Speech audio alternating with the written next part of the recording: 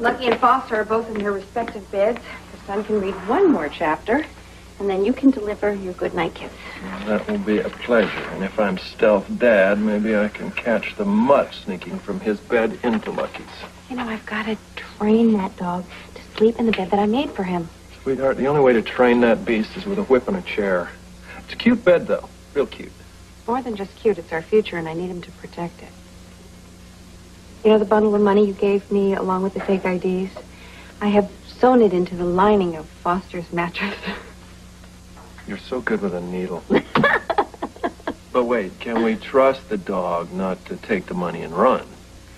Well, I hear he's in cahoots with a cute little French poodle. Might as well face it, he's addicted to love. Me too, me too. Did Lucky have a good time at Mary May's? Oh, yeah. He had a great time. As a matter of fact, your son has asked for his own copy of Leaves of Grass. Walt Whitman. The poet? Yes. This from a kid who cut his teeth on X-ray Men Meet the Leech People. Has he got a fever? No. Mary May told him about her family history. And apparently that made quite an impression on him. Good. Good. It's healthy for him to learn how other people live. Especially from her and not from some textbook. Yeah, she is great with him. Then again, she's great with everybody. What did you find? Well, nothing yet. I'm just getting started. Okay, then. What are we looking for? Well, I don't know for sure. But somewhere in these records is a clue as to how Cusack keeps in touch with Frank since he escaped. You know I love a mystery.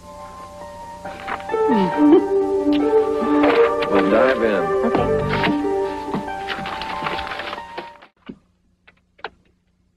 I don't get it.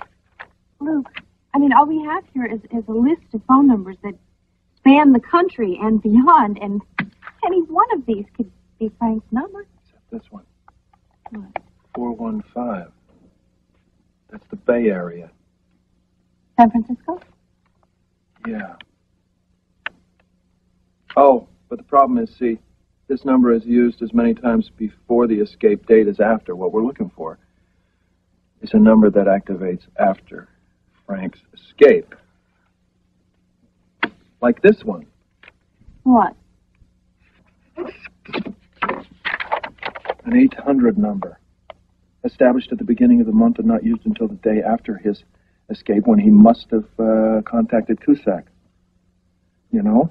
Mm-hmm. That's how they keep track of each other. And the great thing is that an 800 number will show who called you as well as who you called. What's the problem? They must have a friend at the phone company. This information's been blocked. I don't get it. They're making sure no one can track their communications. Let me see this thing here. Honey, this is so simple, it's almost scary. Hmm? It's simple. What do you mean? No! Are you nuts? Why not? I mean, all we have to do is dial Frank's number, have a little chat with him, and deliver our deal ourselves. No, baby. Look, if they're smart enough to use the information from the phone company and get all this blocked, they're also smart enough to have some kind of a scrambler on the phone. I hate it when you get technical. Well, what does this mean? What that means is that they can talk to each other, but if we try to call them, we're going to get nothing but static and garble. And they'll know that somebody unauthorized has made the call, because if he's smart enough to block all this information, which he is, he's also smart enough to have a caller ID. That would mean he could trace it to her. Is that really so bad? Well, yeah, hon, because then they're going to say, how did they get the number? Must have broken into Cusack's office. If they got the number, what else did they get? We better go chase them down and find out, and that's certainly not the healthiest situation.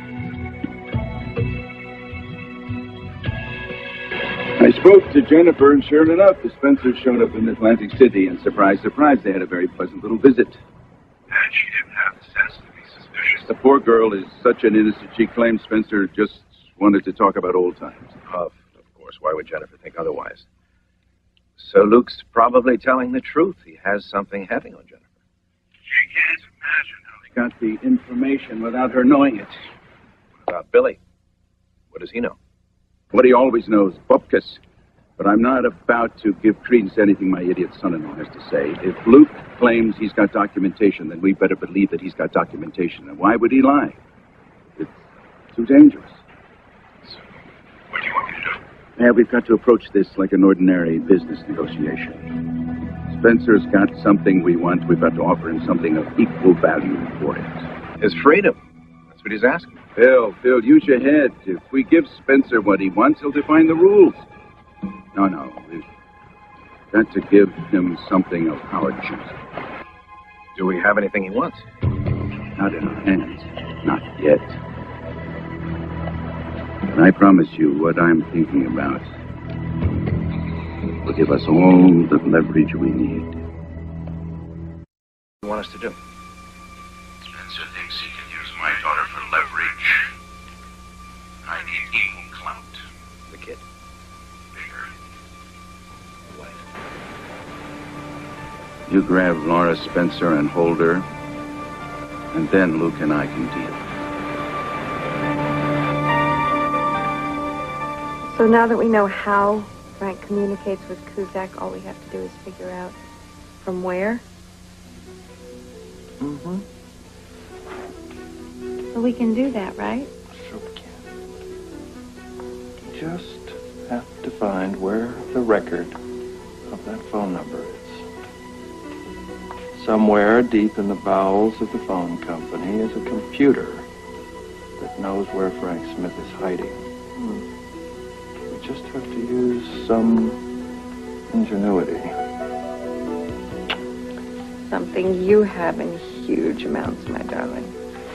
And you, my darling, have impeccable taste. No objectivity where I'm concerned. Admit it, wife. Admit it. Honey. Admit it. Admit it. Admit it.